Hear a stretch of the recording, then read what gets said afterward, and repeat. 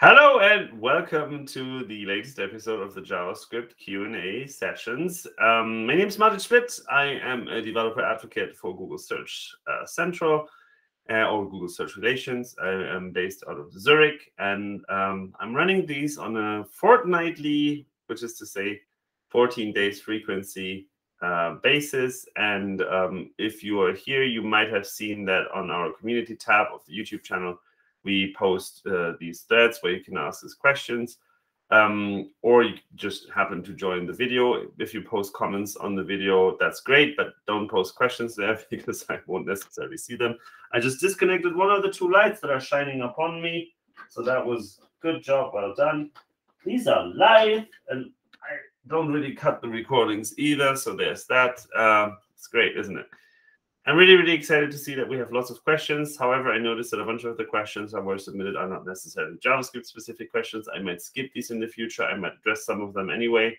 But if you have non-JavaScript SEO questions, feel free to post them into the general JavaScript Q&A with John, who's also on my team. But yeah, without further ado, I'll go through the questions on YouTube, and then I'll open the floor to live questions from my fantastic audience today. Lai Dui Bin is asking, does it affect my website if there are more than 300 other websites who are just copying everything, including images and stuff? They just change the domain and copy everything from the website. That's not really a JavaScript question, but yes, it does affect your content, especially if you don't think that's the canonical source of it, like the original source. We are not like lawyers or anything, so you would have to take legal action. You can learn more about that if you look for DMCA, which is a mechanism to deal with exactly that kind of situation. Ankur asked a question that is JavaScript related. Hi, Martin, in case of dynamic rendering or a server-side rendered version which Googlebot crawls, and you recently clarified the function-wise, it does not have to be similar to the front end or like have add to cart and stuff, but in terms of design and content, does it have to be exactly the same as front end? No, it doesn't have to be the same. I just think it makes it a lot easier to have one code base that don't do what you're supposing to do or suggesting to do, because it makes your surface area a lot larger and means that you have to test more stuff, and that there's more chance of things going wrong and you're not noticing because it only happens in the crawled version. So if you can avoid that, I would avoid that. But it can definitely be slightly different when it comes to like JavaScript elements for interactions and stuff like that. So it doesn't matter that much. Cosmos asks if JavaScript SEO isn't very useful. It is quite useful. If you're using JavaScript heavily, you might have very JavaScript specific questions, such as the question that we just got from Ankur. Very strange crawl behavior, not really JavaScript specific, but let's dive into it. So Timo is asking, we can observe more crawls in Search Console that successfully crawl the HTML pages, but do not load individual files like JavaScript, CSS, images, and fonts. The error for 30 out of 80 resources could not be loaded. The description is other error. I'm guessing that's very likely in the live test, or it might also be in the crawl page when we actually crawl. Not a big deal because we are caching resources like CSS images and JavaScript files quite heavily. So normally that isn't really an issue. In the server logs of Cloudflare, we see that the Google crawler terminates the connection before the files were successfully downloaded. Yeah, that's because we are caching them. And if they don't come out quite quickly, then we don't really have to wait for them. So even if the download time is only 300 milliseconds on average, we probably cancel it because we are just taking them from the cache. So that's not something that you necessarily need to worry about. It's just something that happens. And unless you have any specific issue, then I wouldn't worry about it. Resma is asking a question as well. We keep getting no index coverage issues on GSC for pages that have no such tags. Our developers from various departments have double and triple checked for any hidden no index tags. What could we do to rectify the problem? It's quite nice. She asked this question on Twitter before and also sent me two URLs. One URL happens to be indexed. The other URL I'm still investigating. Normally, when this stuff happens, what happens is that there is some sort of A/B testing framework or something that actually injects a no index in some variations in some cases when Googlebot crawls it. So for instance, there was one person who still had like an experimental setup, no experiments running, but then for like 20% of the requests that Googlebot made, we got a no index, and the 80% was the other version that doesn't have a no index. That is bound to cause trouble. So it could be that, and I've seen that on this page, there's also some testing framework running that might be injecting this, but I haven't seen a no index yet. I have to say that. I haven't seen a no index yet, either in the code. In this specific case, it might be something else. I'll look into this and post back on Twitter. But in general, if we say there's a no index, it's very likely that Googlebot just actually saw a no index. And if you can't reproduce that, that's probably somewhere in your stack where you don't expect it. A/B testing frameworks being a big one. CDNs sometimes do this as well. But I'm looking into this specific case because I'm not exactly sure what's happening there yet. Then there is a question related with e-commerce SEO, also not really a JavaScript question. So they basically just have a URL, xyz.com/battlefield, and then eventually you have to change this URL, and then you have to have a different URL where this game actually comes up. That leads to a 404 page. How does this affect SEO? Well, if it's a 404 page, then it won't show up in search engines. That's not a problem. That's not something that you need to deal with. If you want to forward signals from the old version of that URL to the new version of the URL, and the content is pretty much the same, then you can use a redirect. If it's different pages, and the old page just went down, just have it a 404 page. That's not a problem. Things be removed all the time. Like, that's what happens. It's okay. No worries there. Anas is asking a question as well. It is a JavaScript related question indeed. I've seen on numerous occasions that the page speed insights recommends to reduce unused JavaScript for external JavaScript like Facebook, Google Tag Manager, and Google Analytics, which reduces our LCP considerably. So largest contentful paint considerably. Is there any way to work out those external JavaScripts, since I don't see how we can modify or work on JavaScripts that are not hosted on our domain? Thanks in advance. Yes, that's a tricky one. That's generally, you have to always do a very careful, or take a very careful look at your third-party dependencies, because they probably carry a lot of functionality that you're not using.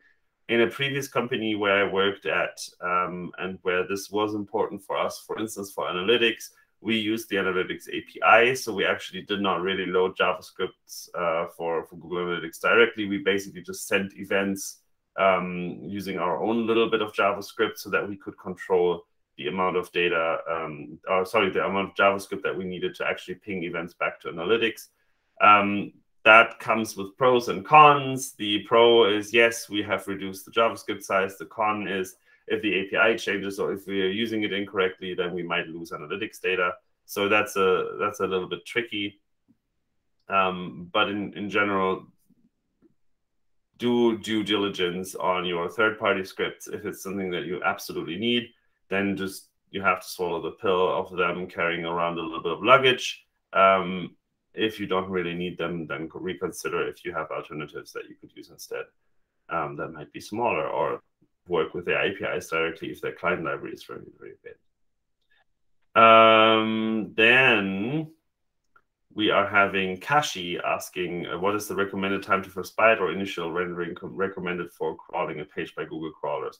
There's no such recommendation. It doesn't matter. We have noticed that the public-facing pages are getting indexed to Google, but not 100% of them. We suspect the response time of our web pages is on the higher side.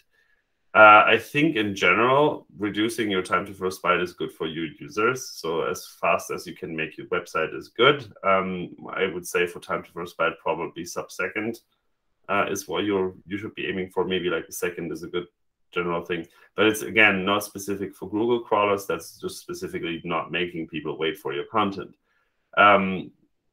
If it's not indexing, it could also just be that we are not super interested in some of the pages, or some of the pages have quality issues, or we're not seeing the content properly. So we won't always index all the pages of your website.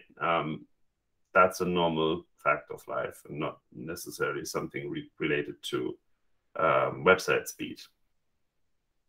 Andre is asking about A/B testing as well. We may run A/B or ABCD, so multivariate testing on homepage and other pages on our site. And some of these A/B tests involve very significant changes of content.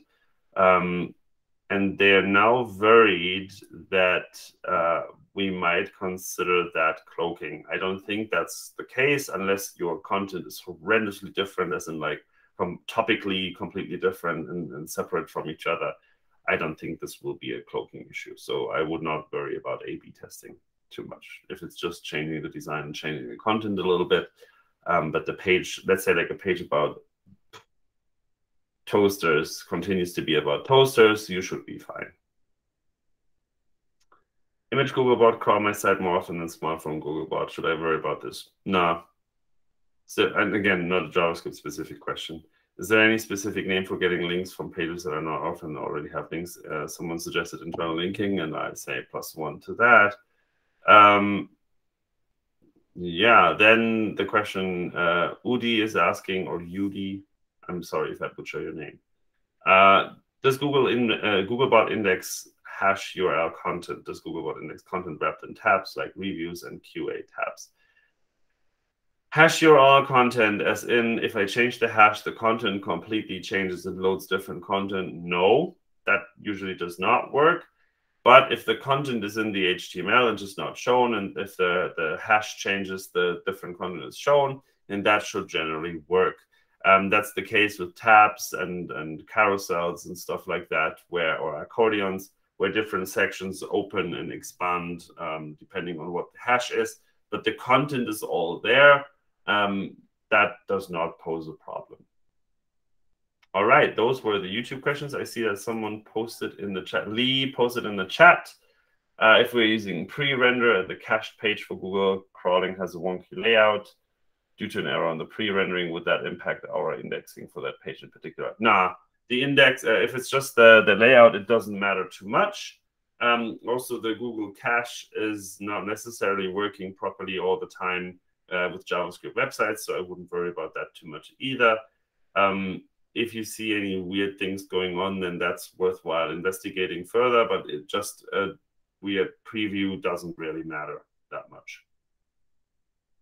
All right, in that case, I open the floor for questions from the audience. Let's see if anyone raised their hands. No raised hands so far, but you can also just speak up if you want. We are a small group today.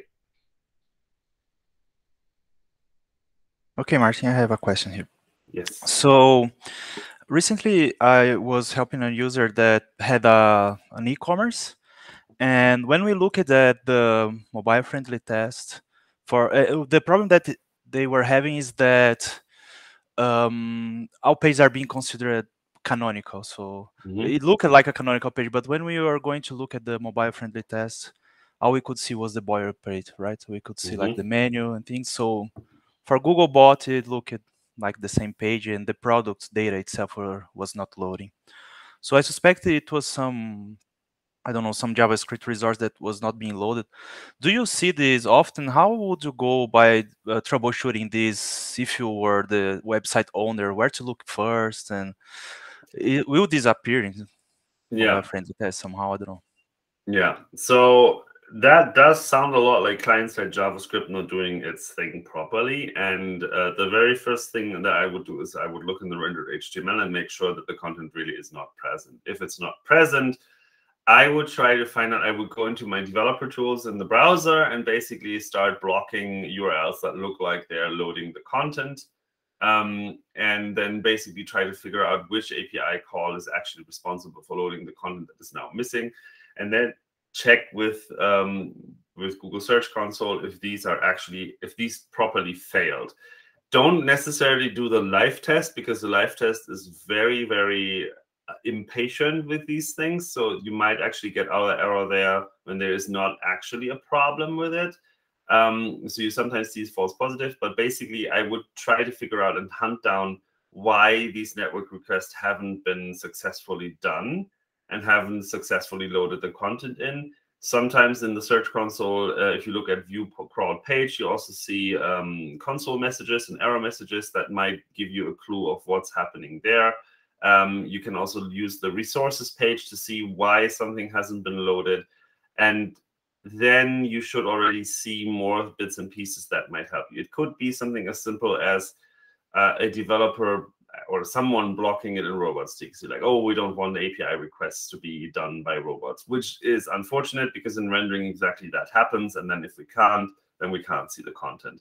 It can be that the API is too slow. It can be that there is a backend problem that it doesn't always load. It could be that there's something in front of your API that blocks robots. There's a bunch of different things that can go wrong in these situations. And you would have to then basically go step by step from, is it in the HTML? When, if it's not in the HTML, did we even try to make the network request? If we made the network request, why did it fail? And then if it failed, is this something that is on Google's side? Is this something that is on our side? Very likely it's something in between your backend and us. And that can be like a CDN, that can be like a DDoS protection layer. There's many, many different things that can get in the way of that. But yeah, I would start looking in the rendered HTML and then in the JavaScript console and then in the network layer, and then basically work my way through to find out what's causing these requests to fail. Yeah, looking into the DevTools calls, it's a good idea. Yeah, thanks. Yeah, you're welcome.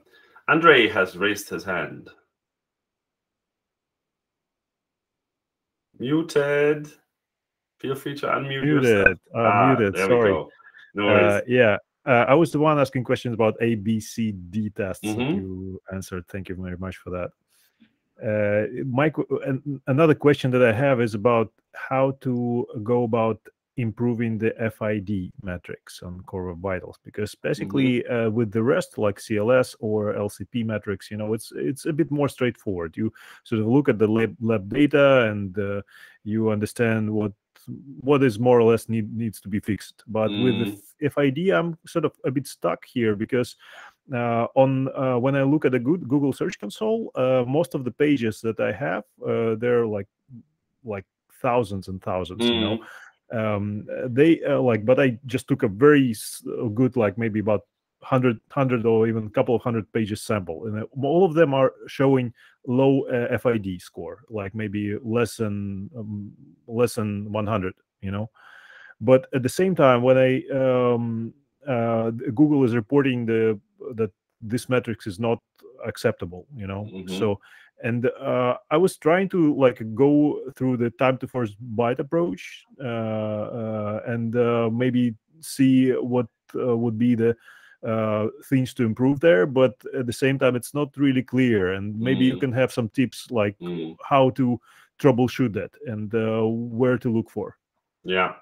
FID is indeed a tricky one. The first input delay is usually something that's really hard to measure properly in lab data. It's more easily seen in real user metrics. In general, FID blockage, if it's under 100 milliseconds, it should actually be fine. It should be considered passing. If it is slower, it's weird. That's weird. If it is lower than 100 milliseconds, that is under the threshold. So I'm not sure why it would complain about that then. I mean, hold on. Google Search Console reports the metric to be higher than 100 milliseconds. And when you measure it's lower than 100 milliseconds, is that what's happening? Yeah. Like, for example, I'm taking, we have about 80,000 pages reporting that FID is not passing the Core Web Vitals threshold. So I took sizable sample of these pages, and all of them are showing, let's say, 0.50 milliseconds, 70 milliseconds, but all of them are showing lower metrics on page speed insights. So I sort of even don't know how to start.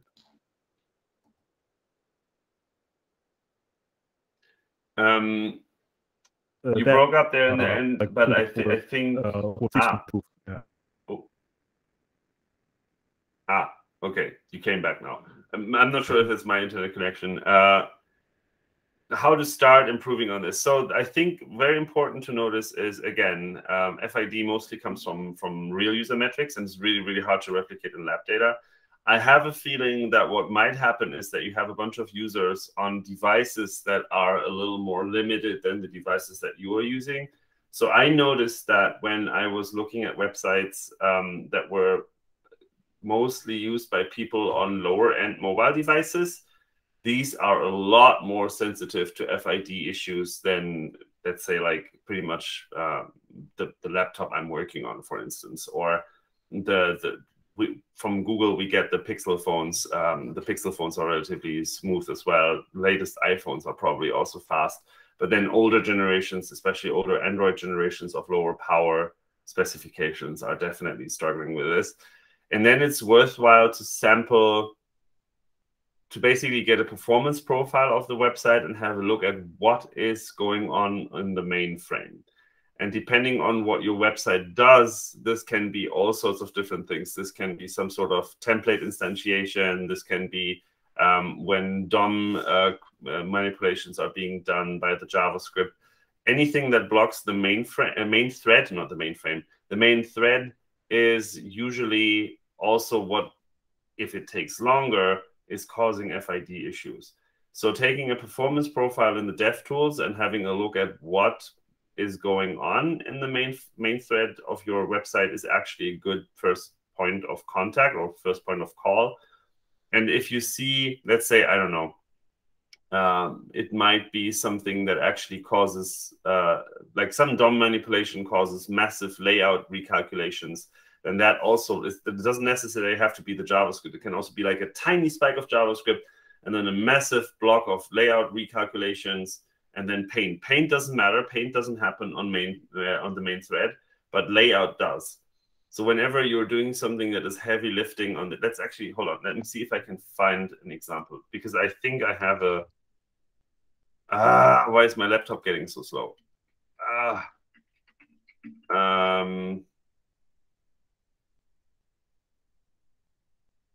Shit, I can't remember that. Hold on. I'll find the website real quick, and then I'll show you what I mean by that. Actually, I don't really have an example for that specific thing, but I do have an example for a similar problem. Okay, so that's what it's called. So I need to go to github.io / and then I think, no, it doesn't. What do you mean it doesn't have the thing?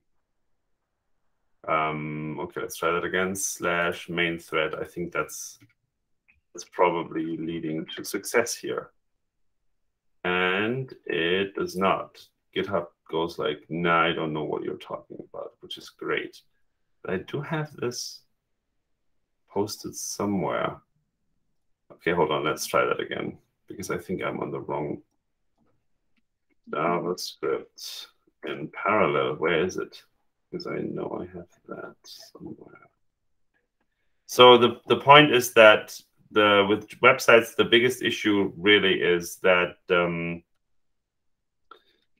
that your entire JavaScript runs on the main thread, and that's where all the interactions work with or happen as well.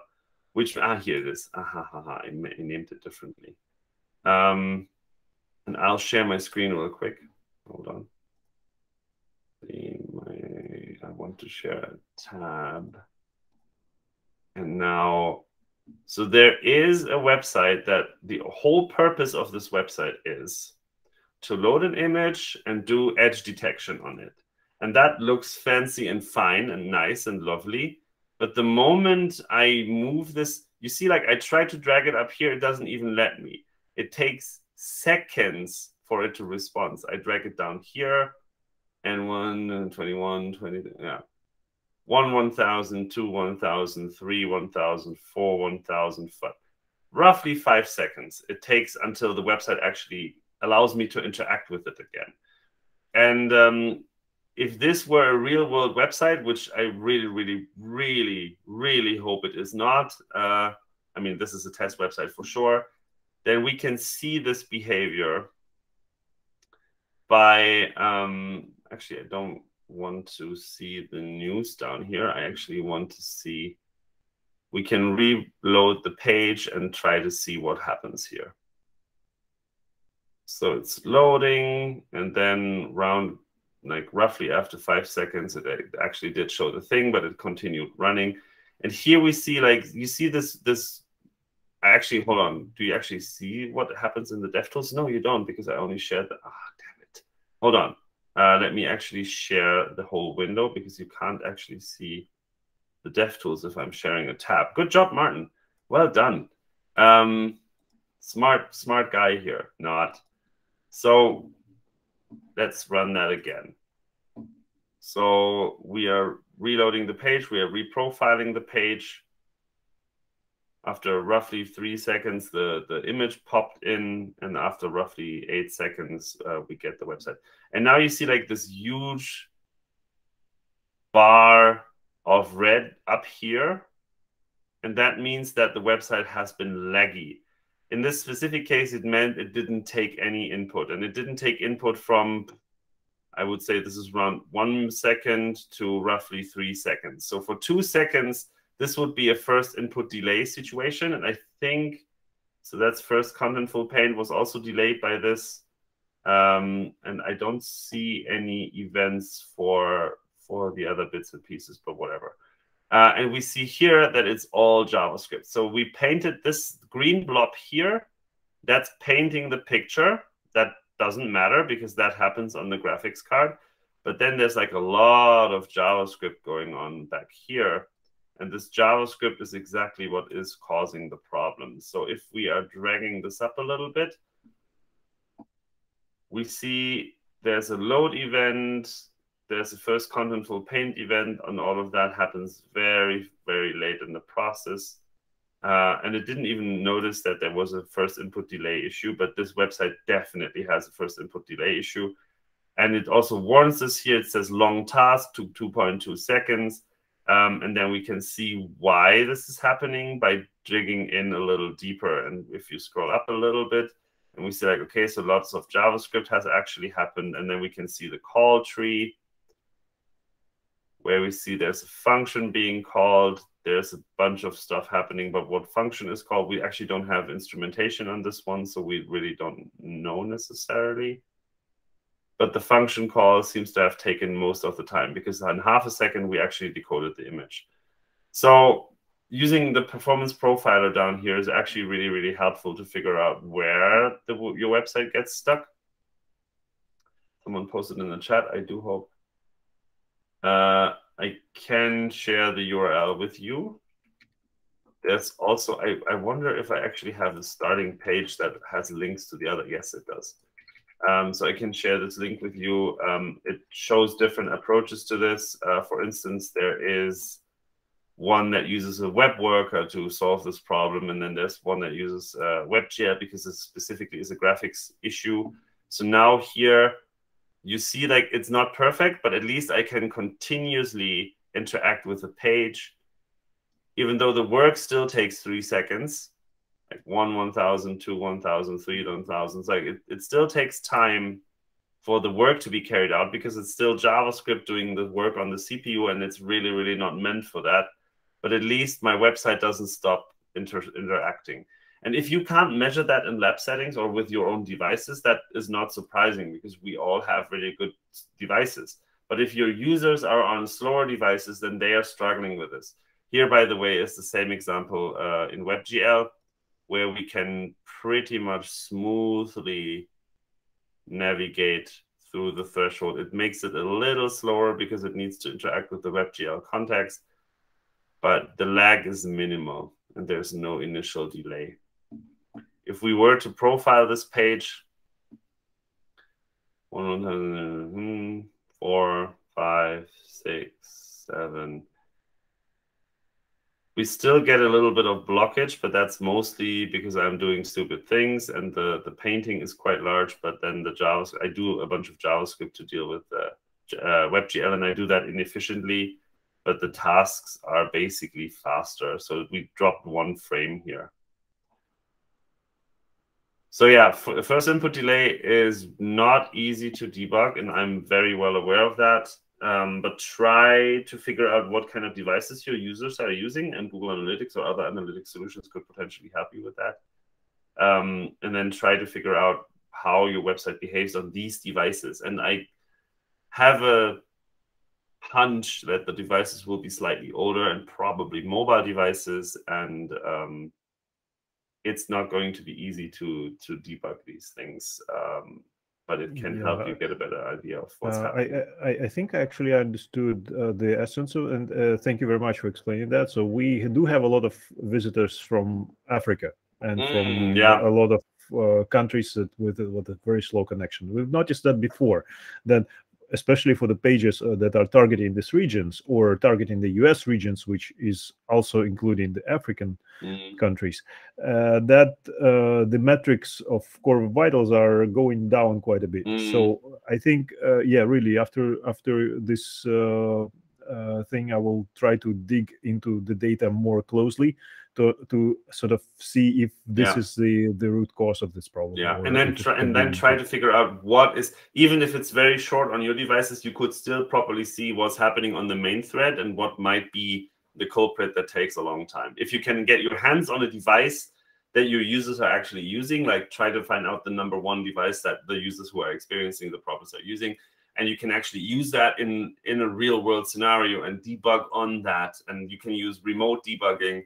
to actually get this like performance timeline. Then you see exactly what is taking so long to actually push you over the 100 milliseconds. Sounds good. Sounds good. Thank you very much for this. You're very much welcome. Also, I very much appreciate Kaio's background and the fact that your cat is popping by. I'm really enjoying pets on the office hours. She is a little bit upset that I'm talking to you and not to her. So not enough attention. I understand. Yeah, not enough attention. Exactly. I understand that. Cool. Any other questions? Always worried when Giacomo is here because he usually has questions where I don't know the answer to, which is great. No hard question today. I just want to ask you an update on the list of the most common JavaScript error, if you had time or not. Damn, I did not have time. No way I could get there, but I sit on the data. I just need to crunch it, and I don't think this is going to happen anytime soon, to be honest. But I'm trying. I'll keep it in mind. Actually, I'm meeting with Andre on Thursday, which, oh my God, is tomorrow. So I can probably ask him very nicely, and he'll very nicely say no because I asked him before. But I'll try to ask him again. Maybe he has some time. Cool. Excellent. If there are no other questions, I'd like to thank you all for joining in live, and everyone who watches the video, thanks again for your time. Everyone who submitted questions, thanks even more for your time to submit questions. And yeah, I wish you all a wonderful day. Stay safe, stay healthy, and see you in 2 weeks. Have a good time. Bye-bye. See you, Martin. Bye.